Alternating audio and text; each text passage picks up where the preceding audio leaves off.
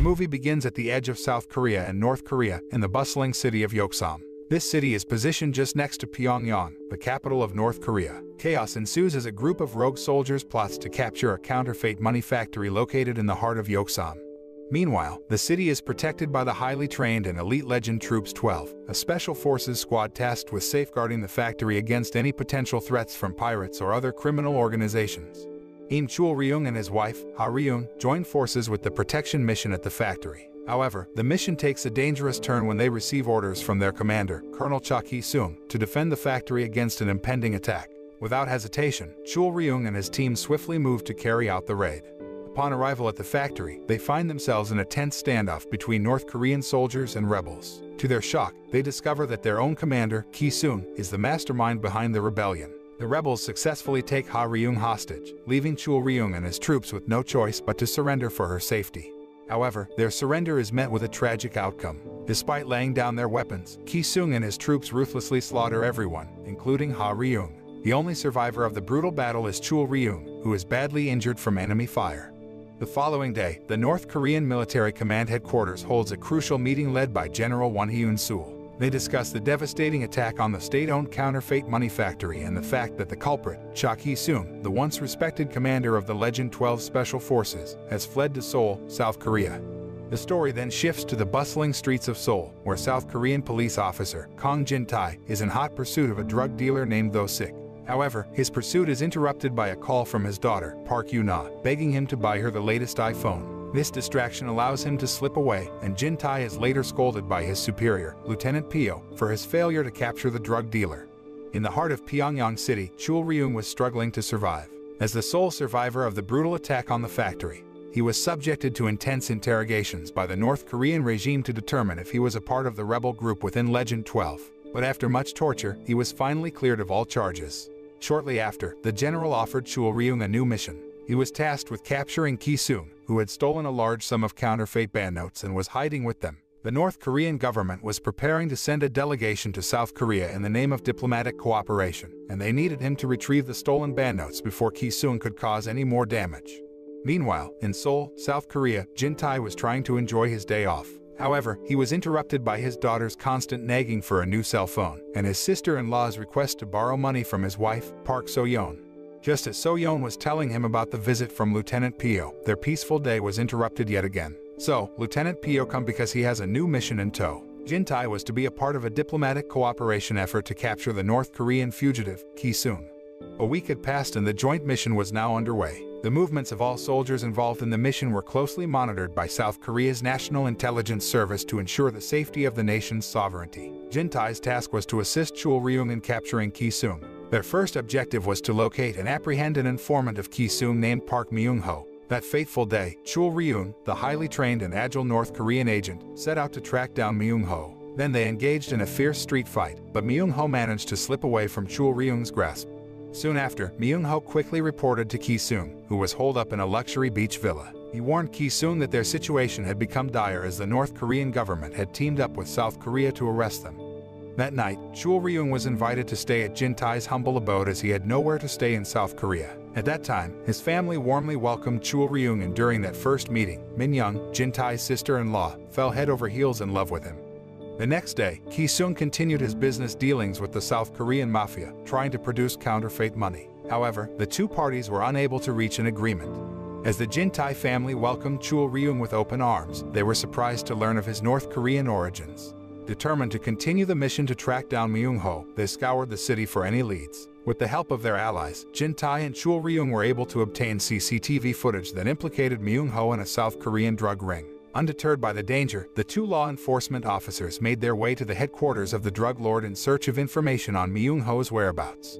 During a chaotic brawl with the drug cartel's henchmen, Chul Ryung and Jin-tae persevered in their quest for information. Although they left empty-handed, their determination did not go to waste. With the support of the police and NIS, Myung-ho's location was finally uncovered. As they closed in on the gambling house, Chul Ryung and Jin-tae were determined to apprehend Myung-ho. Upon arriving, they quickly scoured the area but found no sign of the informant. Their persistence paid off as Chul Ryung eventually stumbled upon Myung-ho in a nearby alley, where he was arming himself with the help of Jong Dong-yi, one of Ki-sung's accomplices. However, Jintai was faced with unexpected difficulties as he was wrongly accused of being a police officer conducting an unauthorized raid at the gambling house. This resulted in a fierce showdown between him and the bookies, who saw him as a threat to their illegal operations. Meanwhile, as Chul Ryung closed in on Myung-ho, the informant expressed his desire to retire from the criminal world to Dong-yi. However, he saw this as an act of treachery and, without hesitation, executed Myung-ho with multiple shots. Not long after, Chul Ryung and Dong-yi faced each other in a fierce battle, but unfortunately, Chul Ryung was defeated. Meanwhile, Jintai was also seriously injured after being repeatedly stabbed by the bookies. Despite their wounds, they made their way back home to recuperate. With his days as a fugitive numbered, Ki-sung decided to take matters into his own hands. He ordered his men to confiscate the counterfeiting machine belonging to the South Korean mafia after a failed business negotiation. As Jintai readied himself for his next shift, he enjoyed a meal with Min-young and So-yeon. However, his plans were disrupted when he received a call from his boss with a shocking revelation. It turns out that the North Korean delegation's mission to capture Cha Ki-sung was just a cover-up. Their true objective was to retrieve the stolen counterfeit banknotes that Ki-sung had in his possession. Upon learning of the truth, Jintai was disappointed with Chul Ryung for not being forthcoming with him. Chul Ryung admits that he had been sent to Seoul by his country to seize the money printing machine, but he also had personal motives for carrying out the mission. He sought revenge against Ki-sung, who had heartlessly killed his innocent wife. Then they put aside their differences and set off to continue their pursuit of the rogue criminal. Upon arriving at Ki-sung's hideout, a luxurious villa, they prepared themselves for any surprises that might come their way. Meanwhile, Ki-sung was having another meeting with the South Korean mafia leaders to discuss the counterfeit money printing from the day before. Impatient, Ki-sung immediately ordered his men to kill all members of the mafia. In the middle of the massacre, Chul Ryung and Jintai saw an opportunity to ambush their target. In the end, Chul Ryung managed to overpower Ki-sung but was consumed by his desire for revenge and was about to finish him off. Shortly after, Jintai stepped in, suggesting they bring the case to the Korean military court. However, when they let their guard down, Ki-sung took advantage of the opportunity and jumped off a bridge to escape.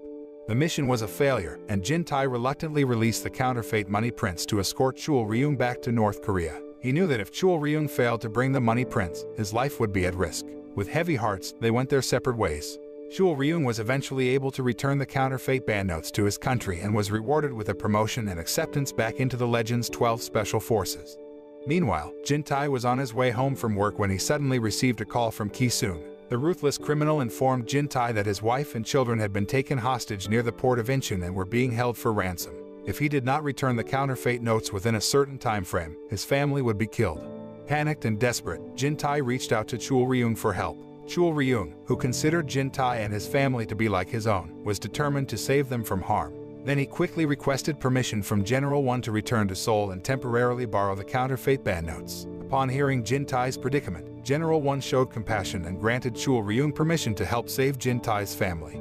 Meanwhile, Jintai's desperate search led him to the Incheon port, where he found his wife and children held captive and wired to a bomb. Under the watch of a sniper, he attempted to negotiate with Ki-sung for their release. Unbeknownst to Ki-sung, Chul Ryung had managed to take out the sniper, giving the upper hand. At that time, Chul Ryung made a deal with Ki-sung, offering half of the counterfeit money in exchange for the release of Jintai's family. After the hostages were freed, he challenged Ki-sung to a duel for the rest of the money.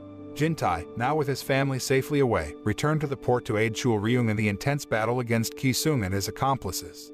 With a hard-fought victory, Chul Ryung and Jintai emerged triumphant, having defeated all their opponents. Taking a moment to catch their breath on the pier, Chul Ryung chose to turn over half of the counterfeit money to the South Korean police and the NIS. However, Jintai made a surprising move by throwing the machine into the sea, hoping that the loss of the print would resolve the problem.